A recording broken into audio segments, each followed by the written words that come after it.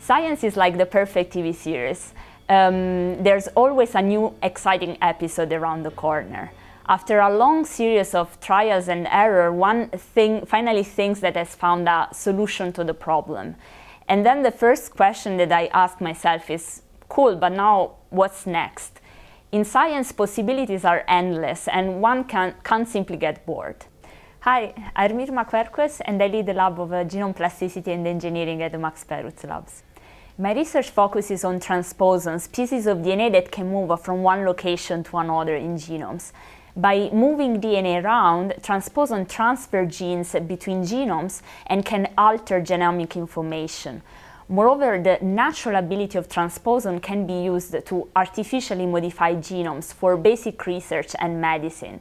In my lab, we want to study the mechanism that transposons use to mobilize DNA in nature and exploit this information for the development of novel genome engineering technologies. When I was finishing high school, I thought I would like to become a book author because I could exercise my creativity and imagination every day.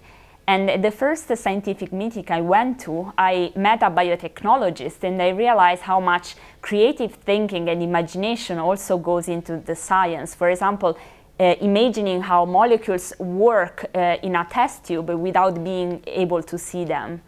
And then reading scientific papers, I realized there's always a story to tell, not only about how a scientific idea is born, but also about how molecular processes work. And that's exactly when I realized that becoming a scientist is something I wanted to do.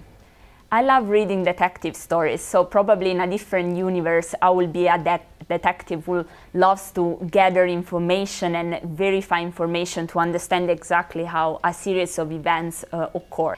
In this universe, I feel like I'm doing something very similar as scientist, but the biggest advantage is that molecules don't mind if I follow them all the time with a microscope.